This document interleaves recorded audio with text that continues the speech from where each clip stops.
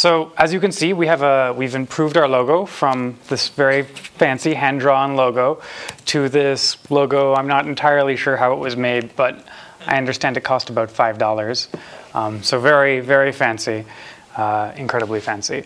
So I'm talking about Sparkling Pandas. How many people, just out of curiosity, know what Spark is? Okay, pretty good. How many people know what Pandas is? Awesome, cool. Okay, great. It looks like my assumptions were pretty much straight on, so I'm really happy. I'd like to throw a special shout out to Juliet Holden for her amazing work. Some of the slides are from when we gave this talk together a while back, and she also got our test suite passing again last night at 1 a.m. All of the tests passed, so I think I'm really stoked about that. And so thanks to Juliet. She's not here today, but super happy fun times. So my name is Holden. My preferred pronouns are she or her. I'm a co-author of the Learning Spark book. There's actually going to be a book signing right after this at the O'Reilly thing, and I think there's 25 free copies, is what they told me. So if you're interested in learning more about Spark, you can come do that, and we can chat about Spark. I'm an engineer at Alpine Data Labs. I've been at a bunch of places before that, always sort of doing big data-y, machine learning, or sort of recommendation type problems. Once upon a time, way, way back when, I was a PM intern at Microsoft, and that did not go well. But it's good. Now I'm back as an engineer and things. Well, I mean, I'm at Alpine as an engineer. Anyways, being an engineer, much better fit for me. You can find me on Twitter, Holden Karau. If you don't have enough cat pictures in your life or complaints about American healthcare, follow me on Twitter. You can watch a Canadian try and understand what's going on down here.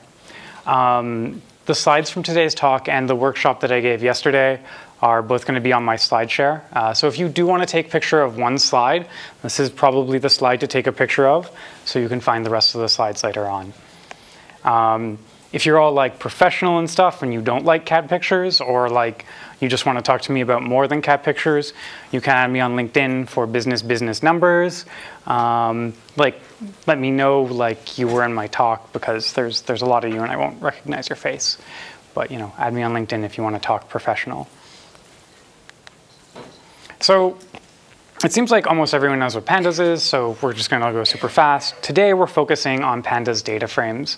And they're these really awesome tabular data structures, and they make it really easy to slice and dice data. If you don't know what Pandas is, check out pandas.pydata.org. And Pandas is the next best thing since sliced bread. I think it's awesome. I also think Spark is awesome, and I wanted to put these two awesome things together. So even though most people know what Spark is, just for the few people that don't, it's this really awesome distributed computing system that's a lot faster than MapReduce, which is maybe not the highest bar to jump over in the world, but it's pretty important because that's sort of the pre-existing standard. It also has a really, really nice API compared to MapReduce, where you only really have these two types of operations. We get a much richer set of operations we can do. So Spark is sort of split up into all of these different pieces, although it does ship together as a unit. Today we're going to be focusing on sort of core Apache Spark and also Spark SQL and the data frame component that ships with Spark called Spark DataFrames. There are things like streaming, graph tools, although I haven't used the graph tools. But essentially, there's all of the sort of distributed computing type things that you would normally do with separate projects together in a single project, which makes it a lot easier to integrate the tools together. And I think that's pretty cool because I don't like maintaining multiple services. If I can put it all together, I'm happy. And Spark makes it pretty easy. There's also some benefits from this from sort of a development point of view.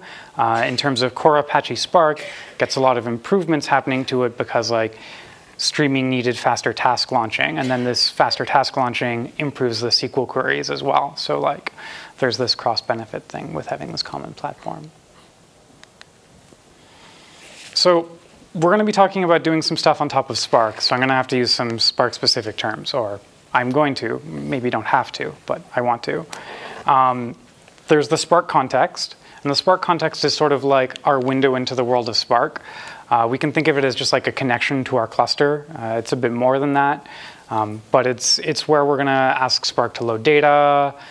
We could create accumulators and things like that on the Spark context as well. There's also the SQL context, and the SQL context is built on top of the Spark context, and it gives us this window into all of the SQL and sort of structured data views of Spark. A transformation is something which takes one of Spark's distributed collections, which are called RDDs, or a data frame, and gives us back another RDD or data frame. Transformations are lazily evaluated. That just means that when we do a transformation, the work doesn't happen right away. It happens later once we do something that requires that work. So an example would be counting the elements or saving it. And those things are actions. So you might be wondering why you're in this talk if Spark already has data frames, right? You know, why not just use the Spark data frames? And Spark's data frames are really cool. But I think the sort of painful part about Spark's data frames is they're not what we've come to expect from data frames, right? If we're coming from Pandas or R, the data frame API just really isn't that rich. We can do really simple filtering. We can write SQL queries against stuff. And if we want to write a bunch of SQL queries against our data frames, that's great. But if we want to start to do sort of more complex type operations that we would do in Pandas, the API just isn't there. And I'm not saying that this is a bad thing or they should have this really broad API. It's just a design choice that they've made. And you know, I clearly made a different one. They're both really fast. One of the things that I really feel is missing in Spark data frames personally is index support. So there's no real index data in Spark data frames, which is kind of frustrating, especially if you're used to working with index data frames.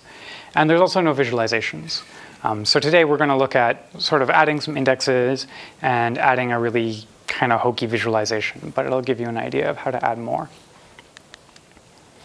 So this panda inside of a panda image is actually left over from like the first version of the talk, but it was too cute for me to take out. And just a bit of history, Sparkling Pandas had a very early version which we made where what we did is we created these distributed collections, and inside of each partition on a distributed collection, we would store a single pandas data frame. And then we would distribute our work on these distributed collections, and we had stuff to support group by and all of that stuff. That works pretty well in terms of like it's pretty easy to implement, but it turns out to be kind of slow for some very PySpark specific reasons. And then Spark data frames came along, and Spark data frames made it possible to do things much faster, albeit with a bit more work on our part. And I overcame my natural inclinations to not do work. And we worked on making a faster one. So let's start looking at what Spark SQL gives us, right? This is just regular Spark SQL. So this thing is deceptively simple. It's really awesome that we're able to call JSON file on an arbitrary file and actually get a structured view out of it. How many people work with JSON data here? Okay. How many of you have had trouble with your JSON data not necessarily conforming to what you thought the schema was? Okay. That's like, I think at least 80% of the people there. So this is pretty awesome, right? Spark is actually able to go take this JSON file and do schema inference automatically for us. So to be honest, like there are times when I've just used Spark SQL just to figure out what the hell's going on with my JSON data. I pointed at like a year's worth of like logs and run it. But anyways, so you know we can load some data, we can register it as a SQL table, and we can write queries against it. That's cool. You know, it's not bad. But you know, maybe we want to do a little more. So you know, maybe we want to bring it back to a pandas data frame afterwards. So we import our pandas. We do a similar thing. We load some data from HDFS. We filter it down to something that's small enough to fit on a single machine. And then we call two pandas on it. And this gives us back a local pandas data frame to work with. What's really cool is like this is actually just in Spark, regular Spark. This isn't Sparkling Pandas. And I think, to be honest, for a lot of people, this is a pretty good fit. for what you're going to want to do. Like, pretty often we have these really, really huge data sets, and we only care about this tiny sliver. And Spark SQL makes it really easy to do that and bring it back to a Pandas data frame. But sometimes, we need to do more than just this simple filter before we can bring it down to a single machine to do sort of more complex analysis. Oh yeah, we can also take a local data frame and make it distributed. That's useful mostly for joining data. It's not, if your data fits on a single machine anyways, you probably don't bother distributing it unless you need to do a join. So we're gonna go beyond just this simple filter mechanism, and we're gonna combine our really fast distributed system, Spark, with our really awesome happy API, Pandas. It's gonna be like peanut butter and jelly. As you can see, there's the peanut butter and jelly sandwich. So, we're gonna try and add more functionality to data frames. The natural way to start doing this is to look where Spark wants you to extend data frames. There's a few places where we can do this. The simplest thing is we can add UDFs. Who's written a Hive UDF? Okay, only a few people. Never mind then. Writing Spark SQL UDFs is actually pretty simple, and I'll show one in a little bit. User-defined aggregates in Spark SQL is actually kind of frustrating to do. The API is getting a lot better, though, so that's a thing we can do. Another option, and this is the option that appeals to my inner laziness, is we can use bits of Pandas code. So we could actually write our UDFs and have them call Pandas code for us. And a third option is Spark packages. There's this wonderful community site of all sorts of Spark libraries. You've got things like reading in from CSV or Avro or stuff like that, on top of like different machine learning algorithms and stuff. So we can extend Spark SQL in that way. And that way is really awesome because it's not all that much work, right? We just install this extra package and we get this additional functionality. So how do we make our peanut butter and jelly sandwich? That's really the question. We've got this Sparkling Pandas API, and our goal for the Sparkling Pandas API is to be as close to Pandas compatible as is reasonable, given that I'm lazy. So our Sparkling Pandas API needs to store some little extra bits of internal state that just don't show up in Spark data frames. But most of our calls, it'll look at this internal state and translate them into calls on Spark data frames. We'll have to add some UDFs because, for example, there's no built-in median function, and computing the median is kind of a useful thing. So we'll add some UDFs. For some of the UDFs, we'll just write some Scala code. I'm sorry, Python conference people, but we'll write some Scala code because that's sort of where Spark is mostly, and we can get a better performance by extending in the JVM. For other things where it would be a lot of work to write the Scala code, we'll just go ahead and call some Pandas stuff. For other things, we'll take our data frames and we'll convert them into sort of these RDDs of Pandas data frames and do our operations that way. It's a little slower, but it makes it much easier to implement certain types of operations. So some of the group by stuff is done this way, even though it's slow.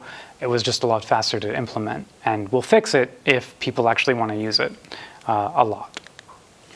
And that's how we make our peanut butter and jelly sandwich.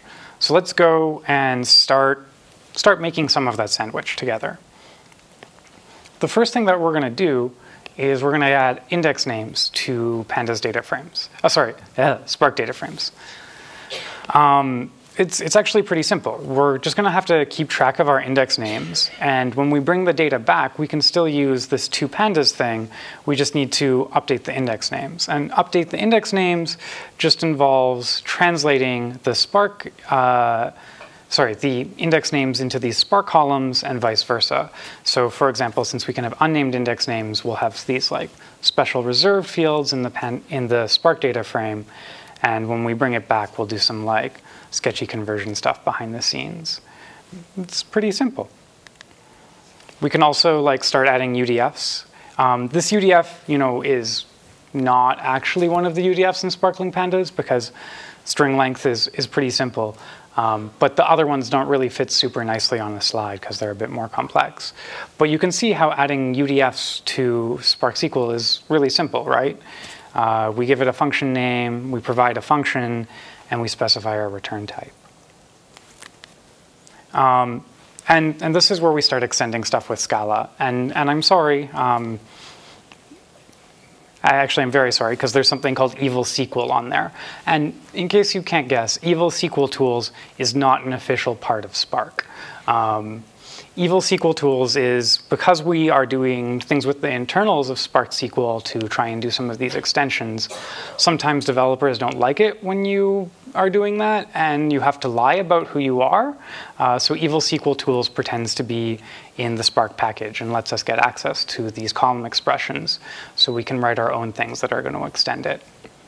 So that's pretty simple. I mean, the actual kurtosis implementation, like we can call Apache Math Commons, and there's a really good implementation there.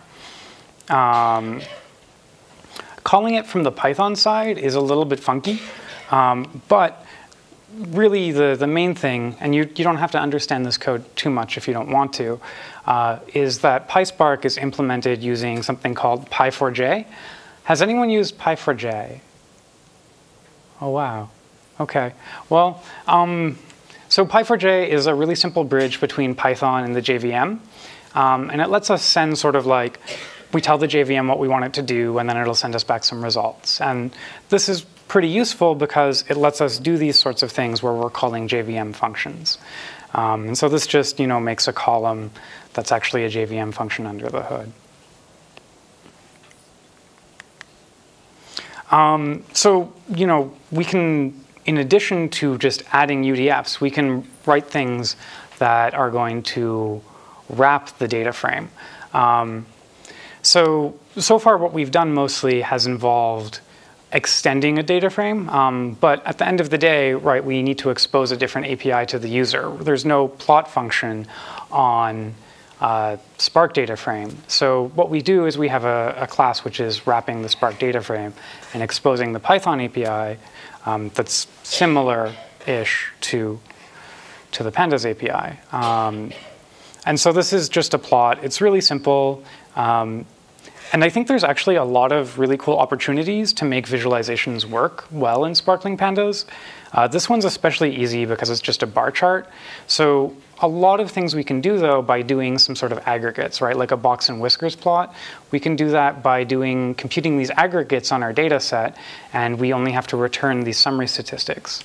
And that actually makes it possible to do the plot without having to do any fancy, like, passing SVGs around between machines, which would, be not a lot of fun.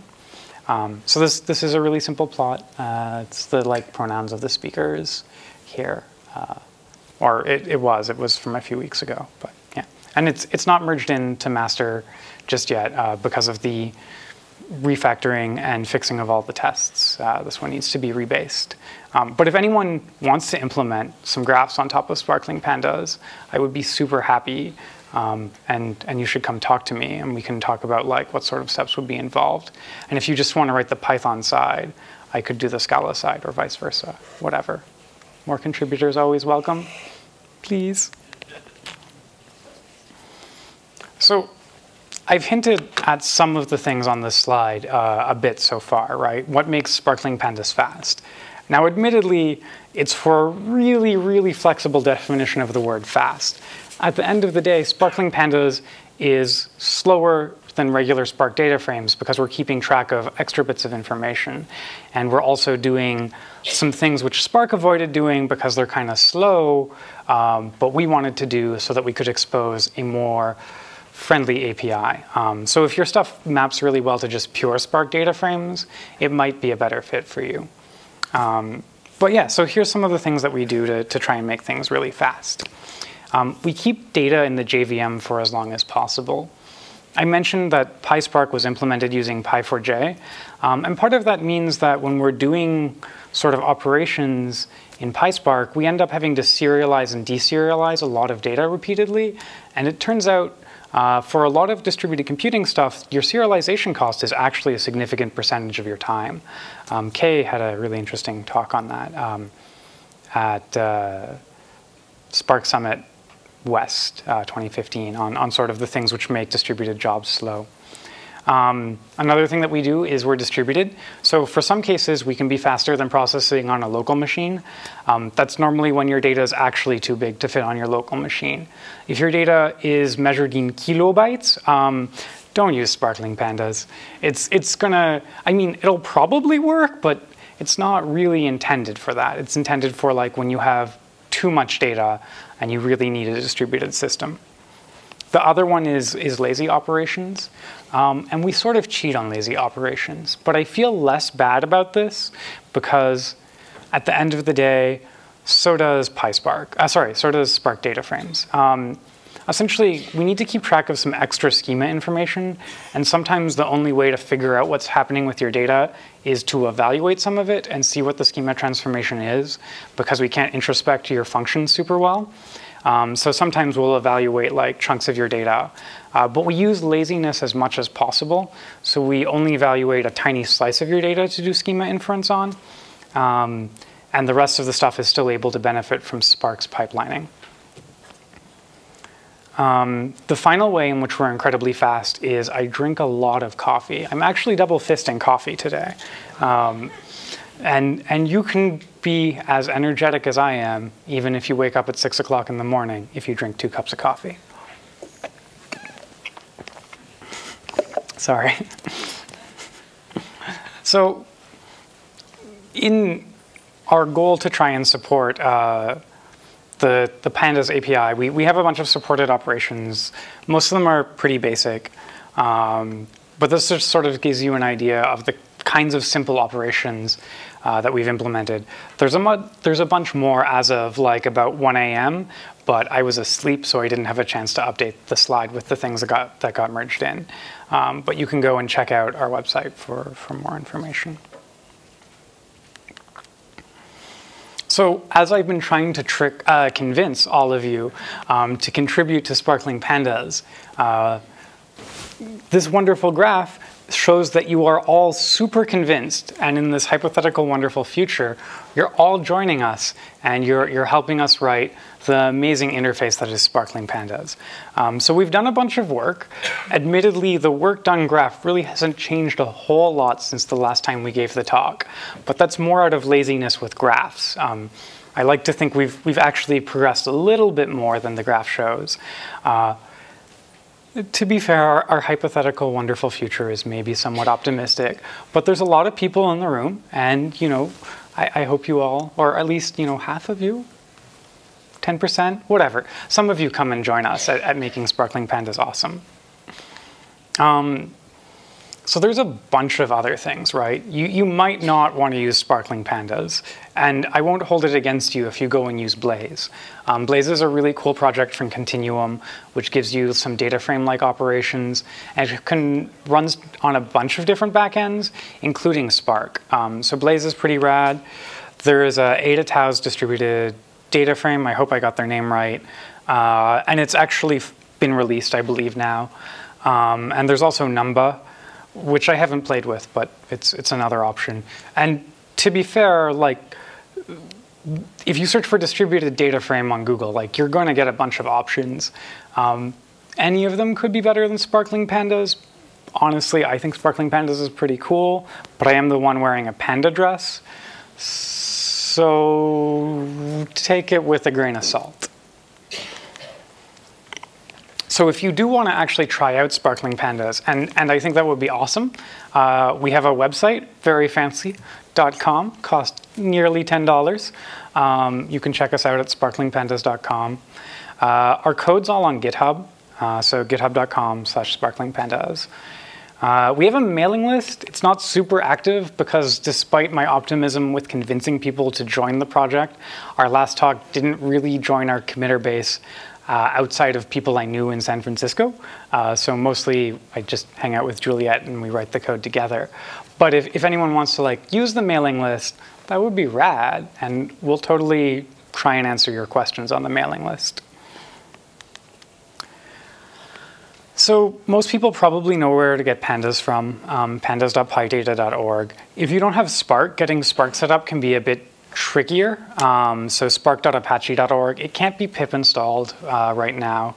It just has some a lot of Java dependencies, really. But spark.apache.org, if you are, how many people have an in-house cluster? Okay, cool. How many people run their stuff on like AWS? Okay, rad. So for the people that either have an in-house cluster or are running their stuff on AWS, many of the vendors like Cloudera and stuff like that ship a version of Spark with their more recent distributions, so you can upgrade your version. And if you're running your stuff on AWS, there's some stuff in EMR to automatically launch a Spark cluster, and there's also some scripts in a directory called Spark AC2 to just spin up a Spark cluster. And I think it's a really great way to start experimenting with both Spark and Sparkling Pandas. Cool. So I have a really cute red panda who is eating. Does anyone have any questions about Sparkling Pandas, Spark? I also have buttons with our very fancy new logo. These buttons are, I think they cost about $10 to make all of the buttons, and they're free today to you. And if you ask a question, I'll even run up and give you a button, if anyone wants to ask a question. Can I have a button? Okay, yes. Who said that?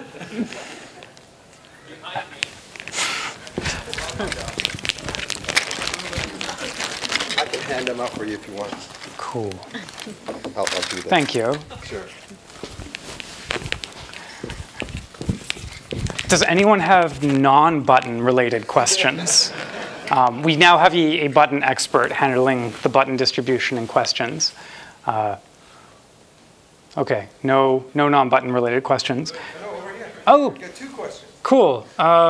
Sorry, yeah? Okay, I saw the acronym RDD a lot. I didn't catch what that was. Sure, okay, yeah, sorry about that. So RDD is how Spark represents its distributed data. It's called a resilient distributed data set. RDDs are really awesome, and okay, I'm jumping up and down a little bit. But so RDDs are these things which are resilient. So that means if a node fails, it's okay. You're not going to lose your data. They're distributed, so they're on many machines, and it contains data. But the resiliency is actually achieved in kind of a neat way. What happens with Spark is when you're applying these transformations, not only is it delaying the evaluation by constructing this graph of all of the operations that you're doing, it's actually keeping that graph of operations around in case one of the nodes failed that had some of data that you'd cached on it from your computation, and then it'll use this graph to recompute the missing data. This is pretty awesome because, recomputing just a small subset of your data tends to be faster than writing everything to disk 3 times after each single operation, which some other systems have to do. Does that? Awesome. Was there a second question that was not button related? Over here. Oh, cool. Do you want to just shout it out? I can't really see very well the lights. Right here. Go ahead. So my question is, when you do Sparkling Pandas, does it distribute all the different documents? Okay, sure. So just to repeat the question to make sure I got it. So the question is, when you use Sparkling Pandas, does it distribute the work on multiple nodes? Is that the question? Cool, awesome. Yeah, it totally does. RDDs are automatically distributed on different nodes, and so are DataFrames. So since Sparkling Pandas uses RDDs and DataFrames, the data and the work is automatically distributed on different nodes across your cluster. You can sort of fine-tune things a little more specifically if you care about the number of workers and partitions and stuff like that.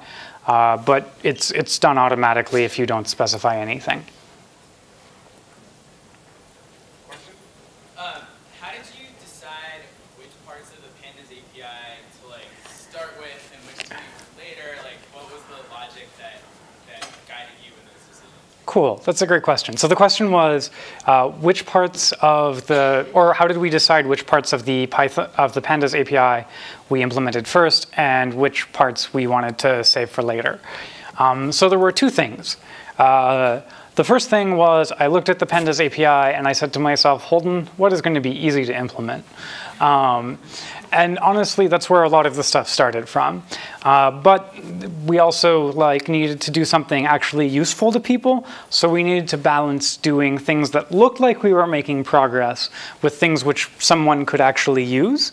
And that's why we implemented group by, right? Because all of these single operations on a regular data frame are really easy to implement when you're not having to do any sort of grouping or sorting logic, because distributed systems are really easy to work one record at a time.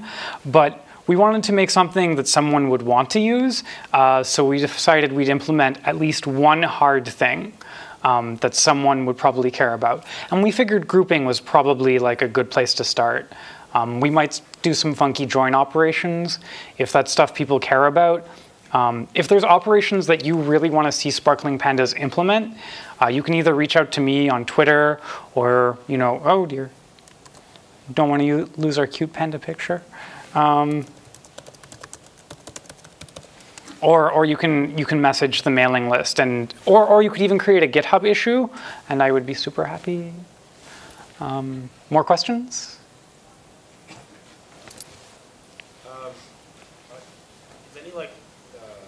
Who's using Sparkling Pandas? Do you guys know if companies are using it? Yeah, that's a good question. So the question is, who's using Sparkling Pandas, and if companies are using it? To the best of my knowledge, no one's using it in production yet. They probably really shouldn't until about 1 a.m. From last night. We've had a bunch of people from different places get in touch with us, and we've mostly told them to please wait. We want to get some changes in. So probably our next release, we'll email those people back and let them know that it's a good time to start using it. And we'll probably do a release in the next few days. So actually, yeah, that's a good point. Probably don't pip install Sparkling Pandas today. Wait for our next release, but if you want to go and look at the code, now's a great time to go and look at the code, but maybe not a good time to install the release package. Cool. I think you were next. Sure. Can you elaborate on your serialization? So my group has, you're saying that serialization is slow. My group has our data stored in arrays. We use cpickle to serialize it. Cool. But we switched from using the Karau serializer to the Java serializer. It's on improvement. So I didn't know what you guys were doing for your serialization. Sure. So the question is essentially what we're doing around serialization with the follow-up that you switched from using Karau to Java native serialization, and you saw an improvement, nothing, or you saw a great improvement. OK, that's really interesting. By default, we use the default serializer. So this actually means we use different serializers for different things, which is kind of funky. For when we're working with RDDs, we're going to be using, when we're working with RDDs of Pandas DataFrames, on the Python side, we're using CloudPickle, and in the Java side, it's using just the regular Java serializer for these arrays that it's getting passed. When we're doing stuff with DataFrames, we actually use the Karau serializer because with the structured data, the Karau serializer tends to be a lot better than the regular Java serializer. So I would really like to chat with you afterwards maybe about what your experience was with switching the two. Cool. And you had a question too? So libraries, there are a lot of libraries that ingest Pandas DataFrames. Is there any concerns about ingesting a Sparkling Pandas DataFrame? Yeah, it's probably going to explode. Don't. OK, so I'll repeat the question. The question is, there's a lot of libraries that take in Pandas data frames. Are there any concerns with passing one of those libraries a Sparkling Pandas data frame? And the answer is, it's not going to work. Fundamentally, we're trying to be as close as possible to the API. But right now, today, it's just going to explode. If there's a specific library or function in the library that you're interested in seeing work with it, I'd love to talk, and we can look at what would be involved in making that work. Okay, cool. Yeah, essentially, because it's a distributed system, we still have this explicit mechanism for like when you need to bring the data back to the single machine. And like the libraries aren't going to understand that like certain operations, they'll have to do this thing to actually poke at the elements. But certain libraries might actually work, provided that they just write purely regular transformations against the data frame. And it's kind of a crap shot. But I'll try and make it more awesome. Oh, and I'm about to get kicked off. But if anyone brought their ham radio to the conference, I'm Kilo 6 Juliet Kilo Quebec. I want an excuse to use my ham radio. Okay, sorry. Completely unrelated.